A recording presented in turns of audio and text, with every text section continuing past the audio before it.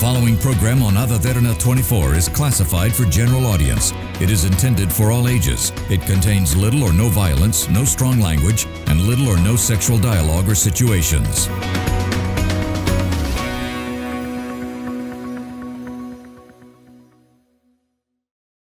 We would like to remind our viewers that the views expressed in this program by our participating guests are solely viewpoints of them who take part, and does not reflect the views and beliefs of the Derana Media Network.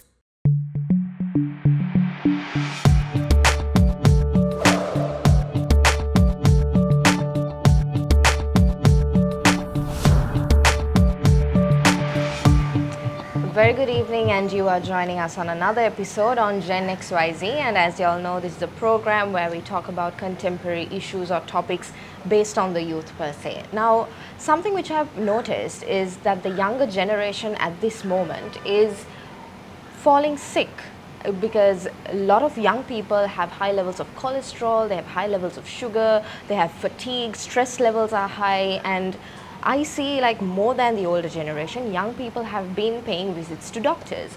But what is the reason? Like, doctors advise us to have a good diet, the correct nutrition, but how do we do that? And they say exercise is important, sleep is important, but do the young generation have time for this?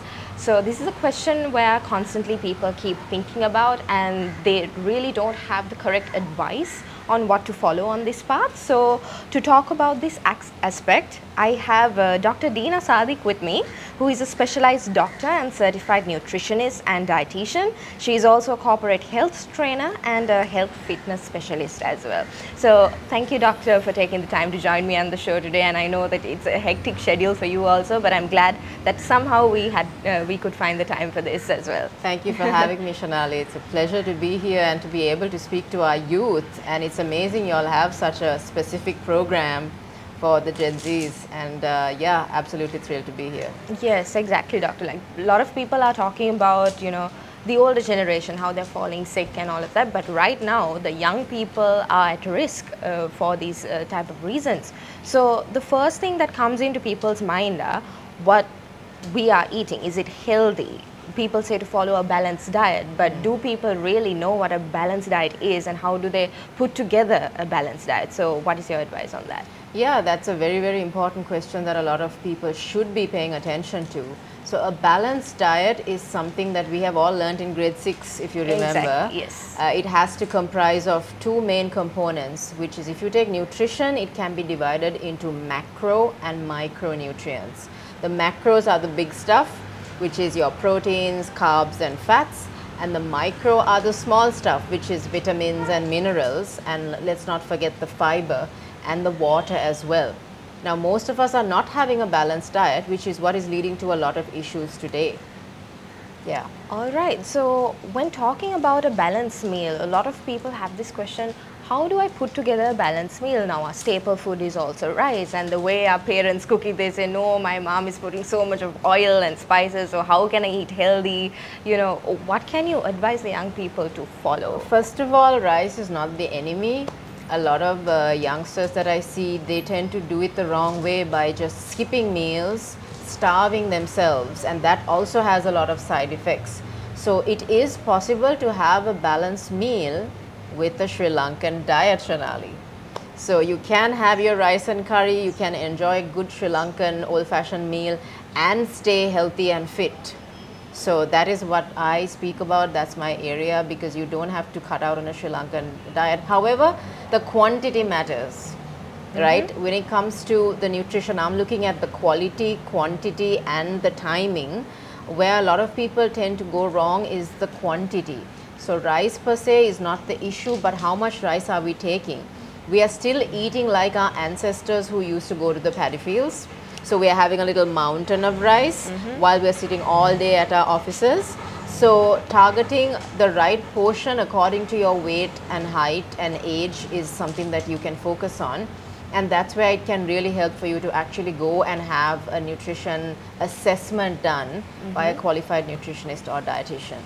Another problem that I'm seeing at the moment is, like, though we talk about balanced diet, a lot of people don't follow it because of the said reasons, as I said, like, okay, my parents are cooking it this way, I'm eating what they're giving. So is there a way of like, is there something wrong that we're doing in the way we prepare our meals? To be honest, like you take the Sri Lankan lunch, the rice, 2 or 3 vegetables and the meat is actually quite a balanced meal, right? Even like later on we will be talking about the plate as well. This is something that you can actually manage. Like a lot of people who start my nutrition programs, they don't need to have a specialized different diet. You can actually continue eating whatever is cooked at home, just paying attention to what are some of the portions in which you serve the rice and the curries. So even for those who are living with their parents, which is a lot of our youngsters today, they can still manage to maintain a healthy weight by paying attention to the portions of the food, the way they serve it. How important is it, doctor, to maintain a balanced diet? Because this is not something people willingly follow. So it is very important, because if you are not, for example, taking enough protein, you're going to have certain deficiencies, right?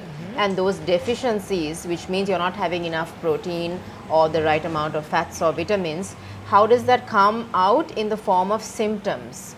So we have a lot of people who walk into the clinic with skin issues, with hair issues, with brittle nails. So all this is the manifestation of what you eat.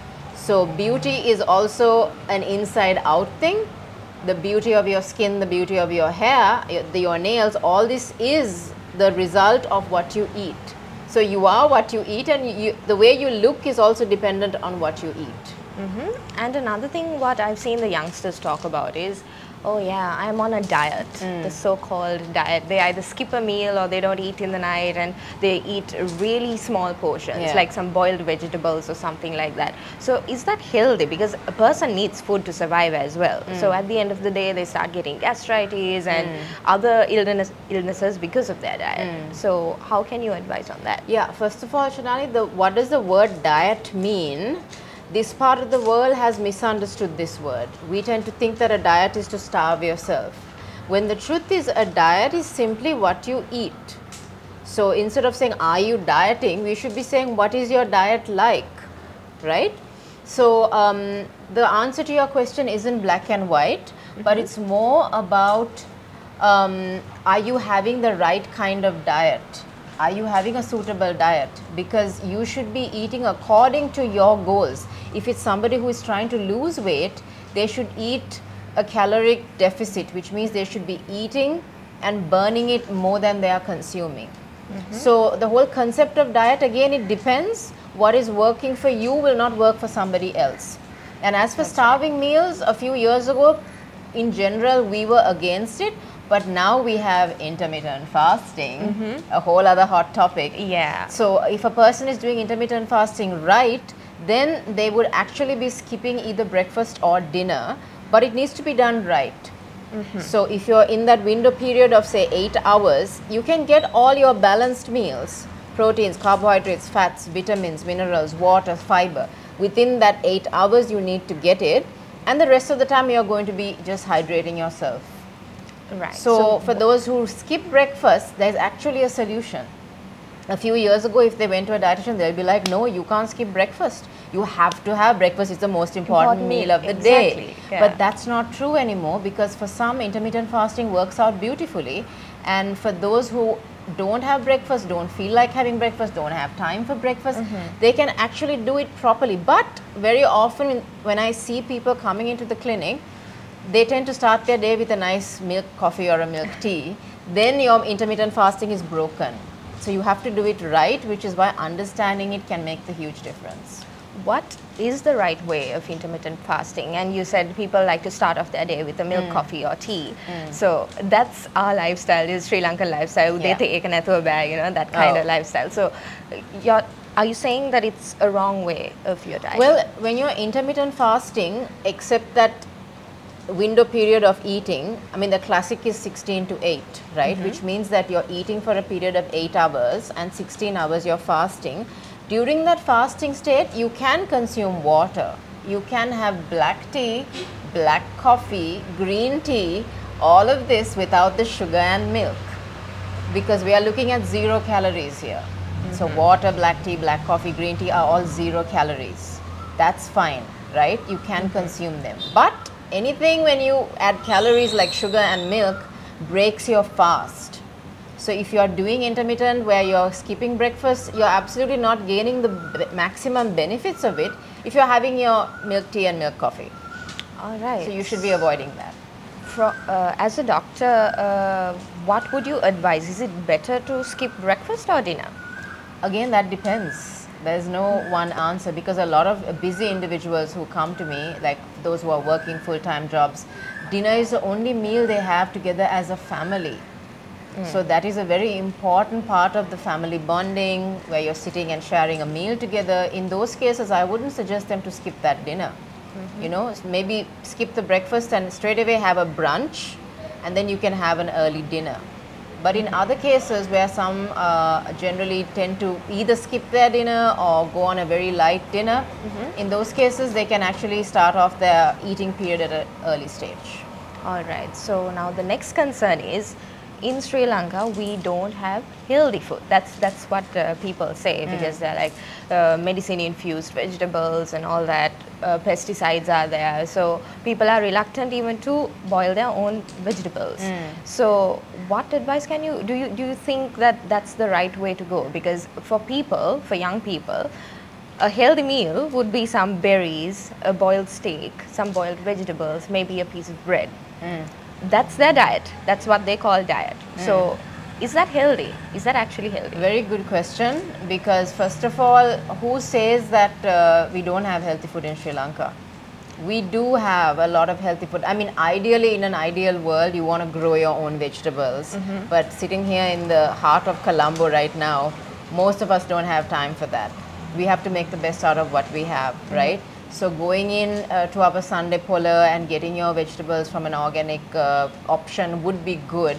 But let's try to make the best of what we do have, right? And you don't have to stick to, as you mentioned, you know, a salad and a piece of steak and a broccoli and bell peppers. It doesn't have to be like that, which is why that when people visit me, that they are amazed to see that with a Sri Lankan meal plan, it is possible to actually stay in shape.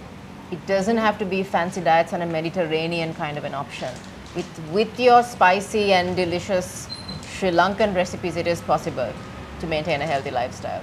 And the other question is, to maintain this healthy diet, it's expensive. Is it? That's what people say. It's like, That's another myth. I can't afford a healthy meal. That's another myth. So I actually run programs on how to maintain a healthy lifestyle on a budget in Sri Lanka. On a budget in Sri Lanka. And that is again a huge misconception, because people do spend money on so many other things which are not really as important as their nutrition. For example, people who might be addicted to smoking can become mindful of that and cut down on that. People who consume alcohol on a regular basis can cut down on that. People who have all these extra accounts, for example, some people who are having Netflix accounts that they don't use, these are all things in which you can become aware of all your expenses, cut it down from somewhere and be able to invest that money into your food. So there's so many different ways in which you can sit and budget in a way that you can actually have a little bit more investment on your healthy meals. Right. Now, when it comes to exercise and keeping fit, like a lot of people attend the gym. Like, yes, I have a routine to follow, I'm doing that, there's a specific amount of protein which I have to take in. And sometimes they go for a cheat meal. So is that also advised? Because they say like, oh no, I can't do it without my fast food or my milkshake or something like that. So is that advisable? Do you want good news? Yeah.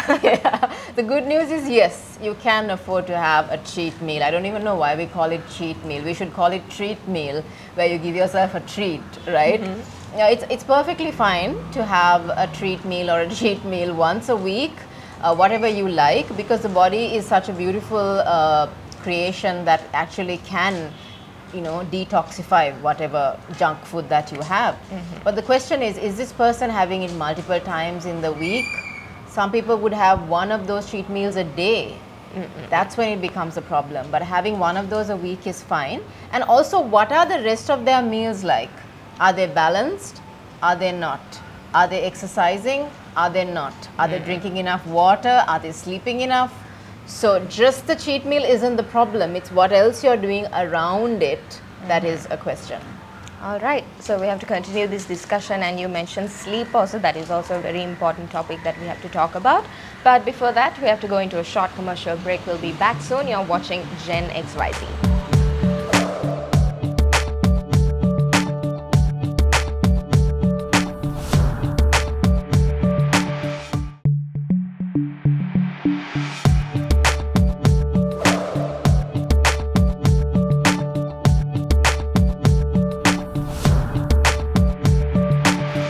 Welcome back to Gen XYZ, and I was in discussion with Dr. Dheena Sadik, who is a specialized doctor and certified nutritionist, dietitian, a corporate health trainer, and also a health fitness specialist. Dr. Dheena, we were getting into an interesting conversation on cheat meals, and you gave us some good news that yes, we can afford cheat meals.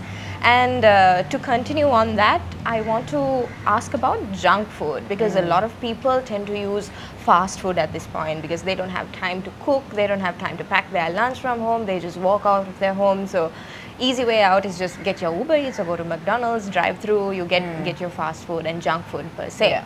And some people can't even, they say that they can't live without their junk food also, because it's something that they're addicted to. So what is your intake on this?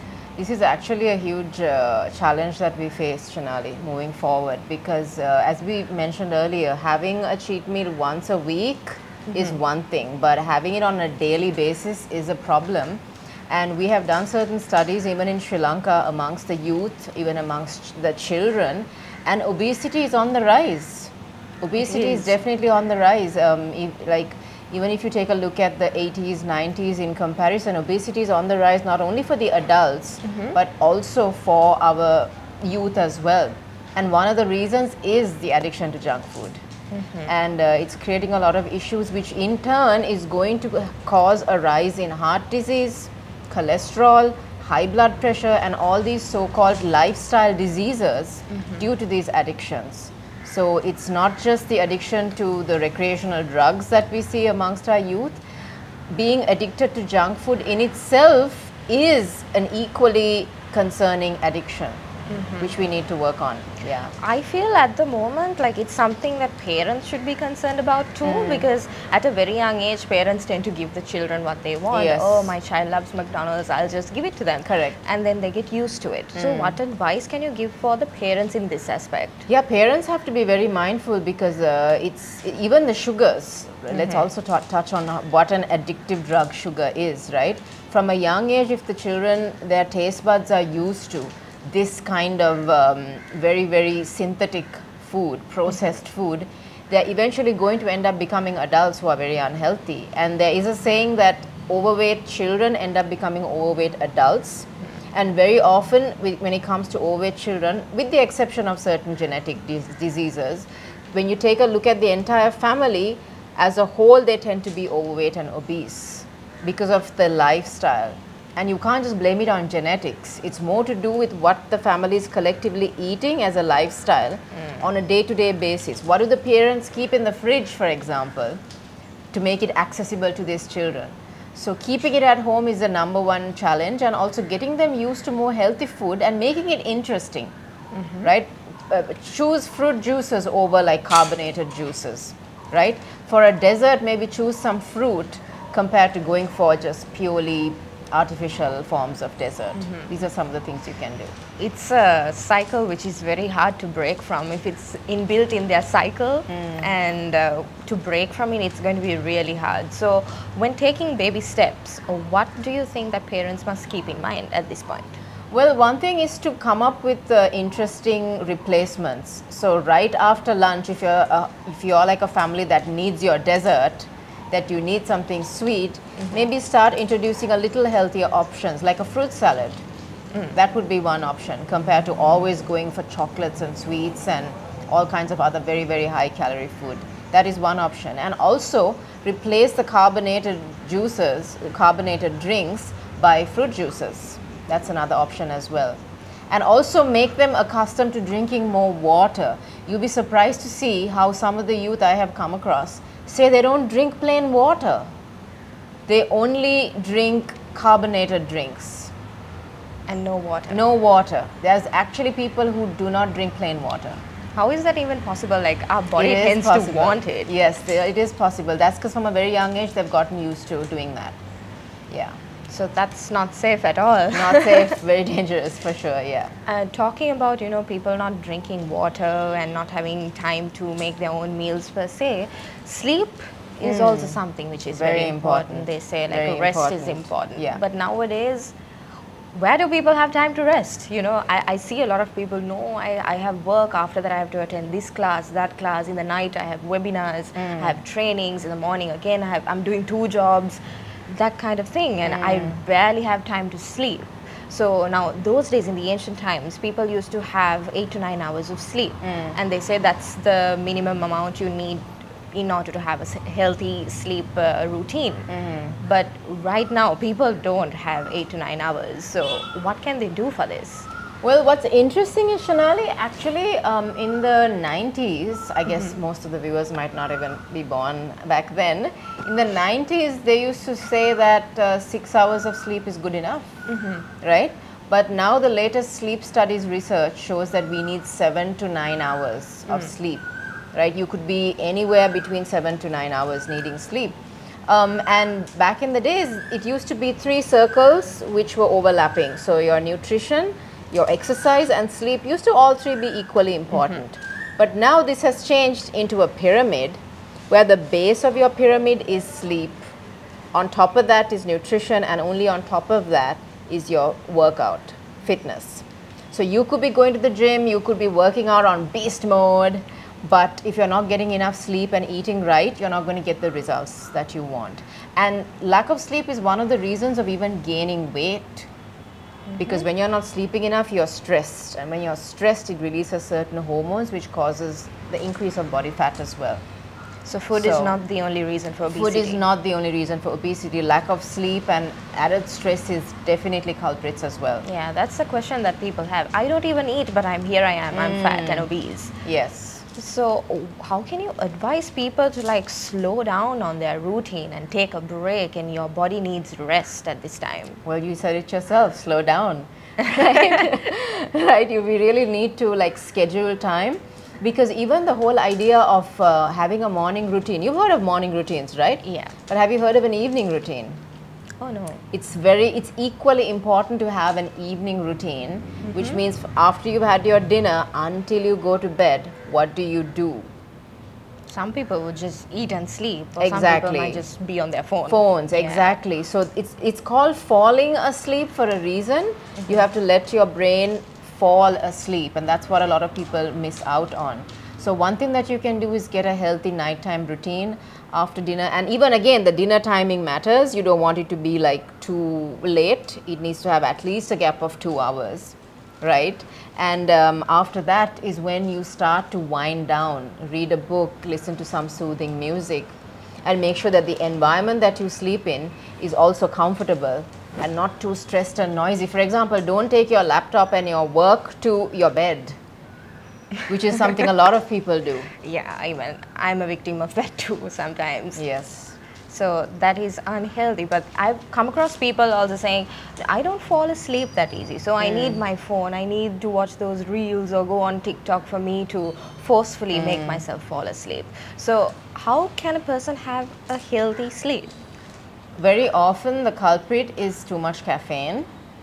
And I know this as somebody who has had my phases of being addicted to caffeine, because a lot of the youngsters end up in coffee shops, maybe a little in the evening, and they have their iced coffee and cappuccino and latte and frappuccino and you name it, right? The whole list. So when there's so much caffeine that comes into your system, Shonali, even at 5, 6, 7 p.m., your brain can't sleep. It thinks that you're buzzing and wide awake. It takes 5 hours for the brain and the whole system to get rid of half of your caffeine, which is called the half-life. It takes 12 hours to let go of 25% of your coffee, which means if you're taking a coffee at 10 a.m. at 10 p.m., 1/4 of that is still circulating in your system. Wow, I didn't know that coffee was that strong. It is very strong. So one thing is for the youngsters, they need to check on their caffeine. And also, ironically, putting aside your phone can make a difference, because when you stare at the screen, the brain thinks that you're wide awake and it's the daytime. So putting your phone away at least 1 to 2 hours before bedtime is a way in which you can fall asleep, and set some light music, some instrumental music, meditative music, dim the lights, make it romantic for yourself and try to sleep in an environment that will put you to sleep. Yep, and definitely some people, when talking about coffee also, it's not just the morning coffee that they Yes. take. I've come across people who take, like, for all 3 meals they need a coffee. Exactly. So I Exactly. don't know how they survive. I'm Exactly. glad that you're giving this advice, because some things are actually new to me also. Right. So again, coming back to parents and the young people, because when it comes to really small children, parents tend to say, okay, no, after school you have to do your sports, you come back home, you have to study, and then after that you have to spend time with the family also. They also tend to have less sleep, because at the end of the day the child is screaming the hell out saying, no, I need some time for myself, also for my video games and so on. So what can you tell the parents on this aspect? Parents need to make sure their kids are getting an average of 8 hours, and I work with a lot of athletes as well, those who are 12-year-olds, 15-year-olds who are aiming to get into nationals, and it's not easy, especially the swimmers. They start their day at 3:45 a.m. Yes. Right? So it's a challenge, but that we work through that. So we would like adjust their meal timings in a way that they can still squeeze in that minimum 7 hours of sleep, because especially growing children, even things like their height can be improved if they had better sleep with their nutrition. So it's absolutely important for kids to make sure, for parents to make sure that their kids are getting enough sleep for their development even as teenagers. All right. So another factor which is concerning is a lot of young people are not mentally strong. So does nutrition also have to play a part in this? Because right now I'm coming across a lot of people, just because their teacher scolds them, or if they get a bad mark in their exams, or if their boss scolds them if they mess up something, they go completely down. Their stress levels go high, they go into depression, and then after on it's just downfall for them. They can't focus. So does nutrition have to play a role in this as well? Absolutely. I mean, because the way you feel, your mood to a large extent is decided by what you eat.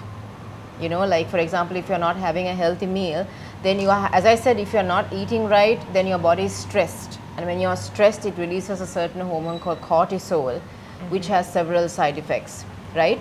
And this can also affect some of the sex hormones, like testosterone, estrogen. This does have an effect as well. So to answer your question, eating healthy, sleeping, drinking enough water, all of these things work hand in hand. So it's extremely important to make sure that we are having a balanced meal and a lifestyle as a whole, in order for us to be able to handle the daily stresses of life as well, even for the youngsters. Like for example, I've come across a lot of seniors and they are laughing at the younger generation. Ayo, oy kale we were not like that. Apita pulanga una katta kaagana inna, the young people are so fragile at this time. So what went wrong? What's the difference between the older generation and younger generation? The question is, has it really gone wrong? Because every generation felt that way about their younger generation. This isn't just now. Like our grandparents felt our own parents' generation was just useless, and our parents now feel we are useless. And to be honest, there's even a word for it. It's called the golden age syndrome, where people look back at a previous era and think that was better. So this has been going on for centuries. Shanali. Even if you read some of the books written in the 1920s, you will find some of those writers saying the youth are just not the same. They are not as responsible as we were. So I really don't think that we should make it so difficult for our youngsters, because as much as it seems like their life is easier, they also have challenges that the previous generations didn't have. Exactly. Like the challenge of overchoice. Overchoice can cause burnout. It can cause decision fatigue. These are things that the previous generations didn't have to face. So as much as comforts have improved, challenges have also improved. For example, kids today don't have as much quality time with their parents. No, they don't. As the past, because both parents are busy working and hustling, and they're entrepreneurs today. That's like the thing today. So because of that, they are turning to devices, they're turning to junk food, they're turning to company which isn't always very good, they're turning to peer pressure. So they have so many issues, and their parents are not there for them, even if that is the one thing that they would need. Quality time with both parents, not just one parent. That is definitely an important point. Quality time with your family. Yes. Well, thank you, Dr. Dheena. We have to move into another short commercial break. We'll be back soon. You're watching Gen XYZ.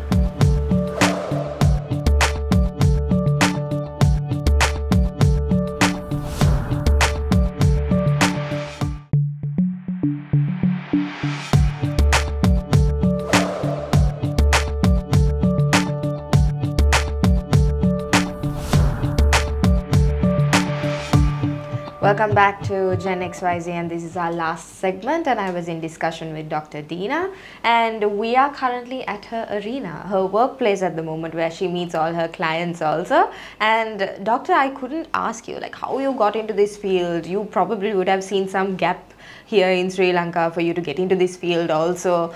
So tell me a little bit about yourself and how you got here. Sure, Shanali. It actually started with a personal passion. Soon as I had finished medicine, I was studying in Pakistan, came back to Sri Lanka, and I was very much in my 20s, like all the viewers here are watching as well. And I actually got into just working out, just with absolutely no clue of what it was, what gym workouts were. I had no clue. I just started working out and got very into it, extremely passionate about it. And after a while, years later, long story short, after over 7 years of that, I went back to Pakistan for my medical training, which was on hold. And in the morning, I was working as a doctor, as an intern.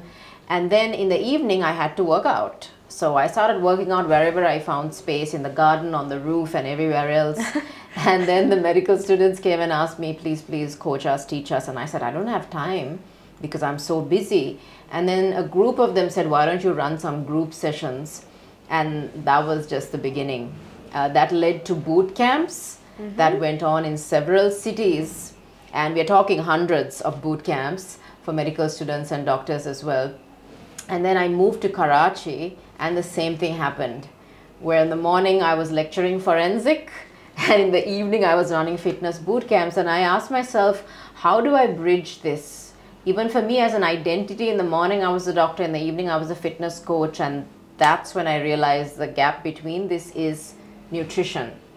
Because people were confused with what to eat, right? It wasn't just as simple as a Google search, because most people didn't know what to do when it came to their specific diet. And for me to be able to help individuals to tailor make it for them, that's when I realized I needed to do this. And coincidentally, one of the best postgraduate programs are at the University of Colombo, and I flew right back in, and here we are. And we are grateful that you did this course, because I feel like a lot of people are inspired by you, like the fact that people wanted you to train them personally, and here you are doing it as a professional career now. So hats off to that, doctor. Thank you. So now coming back to your training, what do you have any categories that you choose for training people? Do you do it for all age groups? I've seen you do it for corporates also. So when it comes to corporates, do you think, how does nutrition affect the productivity of corporates? So tell us about your training. Sure. So let's just divide it into two parts. One is the individuals, right? So even when it comes to the individuals, Shanali, I made a decision to help the people who are like the general public, because most of the athletes have professional nutritionists and dietitian, and the very sick patients have them in the hospital. But you have that gap in the middle, which is the everyday common person, the stay-at-home mom, the busy corporate workers who are always on the rush. They are the ones who get neglected, which is why that it was very important for me to do a program, especially in Sri Lanka, which will incorporate the Sri Lankan diet as well. So for individuals who walk into the clinic, it all starts with a nutrition assessment. So if you walked in today and you wanted your nutrition assessed, I would start off by taking your full 24-hour dietary history, as it's called. What exactly did you eat in the last 24 hours? And then depending on what your goals are, you could want to lose weight. You could want to gain weight. You'll be surprised to see how many people want to healthily gain weight or maintain it. We will come up with a nutrition plan. And we do have a wide variety of programs. For example, we have a 6 weeks nutrition program where week by week we will very gradually start changing your diet, because you can't do it overnight. Sometimes it's as simple as drinking a little bit of water, going to bed earlier, eating a little bit more protein. And it's specific, right? Things like this. So it's very different for each person. And then you also have individuals who come, who want to get in shape. So when it comes to weight loss, if you're going on a strict diet, you can just bring down your weight, but it's not going to improve the shape of your physique, which is where exercise comes into play. So we do have programs which also incorporate nutrition and fitness. We have a 7 weeks program, we have a 13 weeks program, and we also have a fitness only program, which is for those who are already following a diet as well. Last but not least, we have the motivation programs, which are very specific. For example, we have had individuals who are addicted to smoking, who want to overcome this addiction, alcohol, who want to overcome this addiction. And also parents really like the motivation program, because sometimes the target is to do better for your O-levels or A-levels or for a college exams. But while I'm helping them come up with their routine for their exams, I'm also incorporating some healthy habits as well. Okay. So for example, if a person is going for the 13-week plan, how do you keep in touch with them, and how do you know that they're following this routine? Good question. So you have to come into the clinic at least once a week. That's the minimum. So let's say you're coming on a Sunday. If you're somebody who's busy, you'll come every Sunday. We fix that time every week. So if you're coming at 11 a.m. for the next 13 weeks, I'll be seeing you once a week.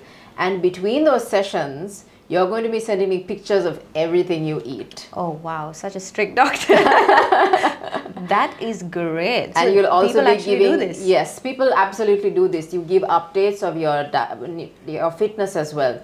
So every day with your diet pictures, you'll say fitness done. You'll tell me the amount of water you drank, the number of hours you slept. I keep getting updates on a daily basis. Wow. That's how customized it is. No slipping away on that. Okay, so when coming back to corporates again, do you show this diet plan to the corporates as well, or do you...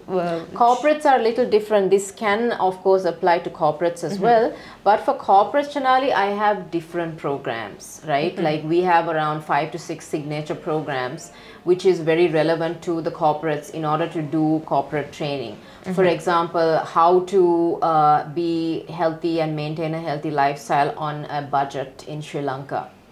Then as we spoke earlier about sleep and the productivity, how it is affecting, for example, even something like sales targets are affected by deprived sleep.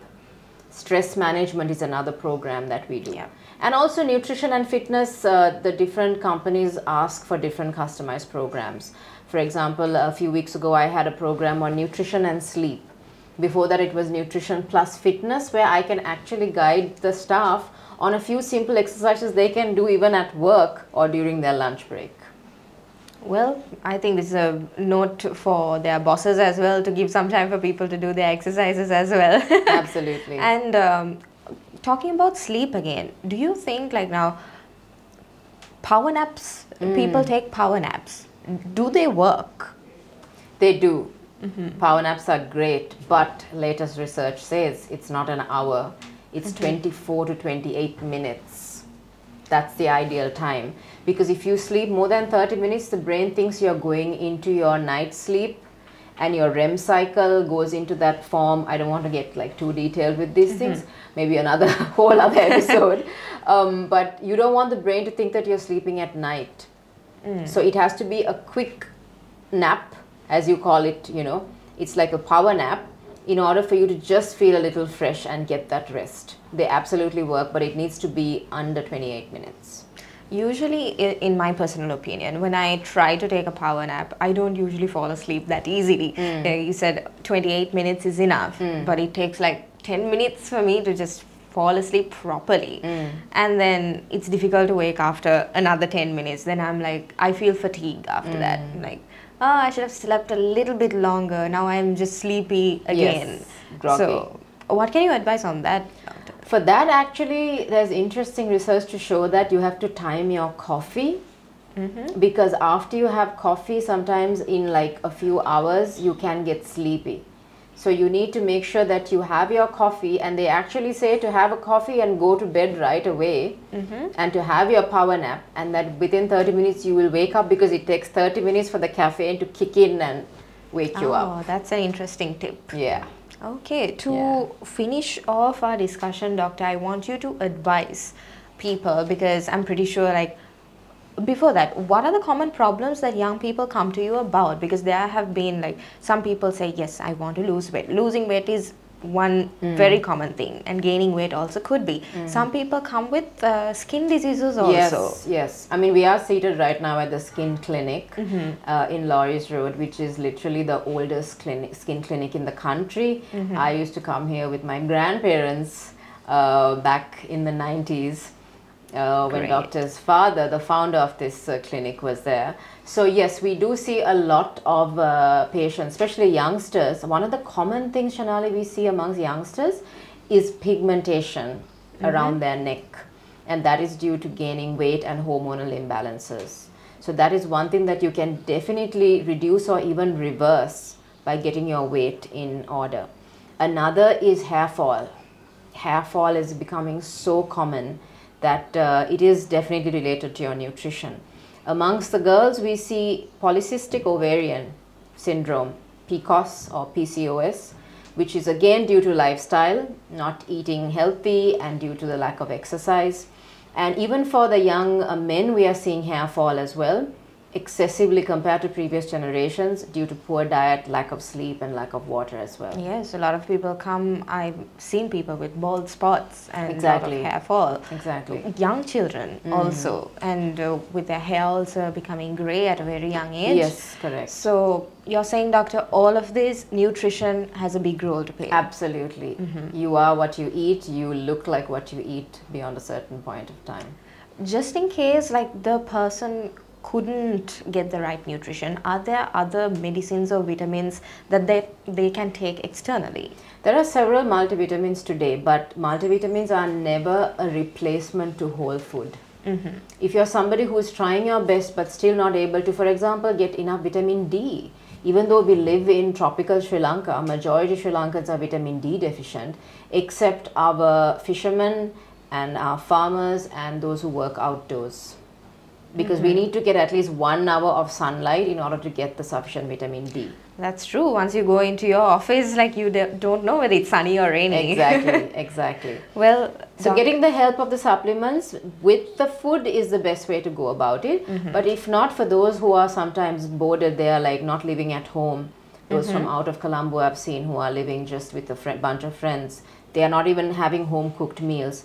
Please come and meet with a nutritionist or dietitian so that we can assess and see what are the nutrients you need, because not everything is for everyone. Just taking a common multivitamin isn't as good as taking it specifically. For example, magnesium, vitamin D, these are things you need to take specifically for you. That's right. Well, doctor, unfortunately, this is all the time we have. I'm pretty sure there are so many other questions and topics that we can discuss about, because people need to know this, how to live a healthy life and what nutritions that they need for themselves, catered to their body itself. Yes. So, doctor, thank you so much for sharing your useful tips with us. You're welcome, Shanali. Thank you so much. And that was our episode on Gen XYZ. We'll be back again next week with another topic or issue relating to the youth. And just in case you couldn't watch us on air, you can always rewatch by catching us on our YouTube channel, youtube.com/Derana English. I'm Suzanne Shanali. Stay safe and have a good night.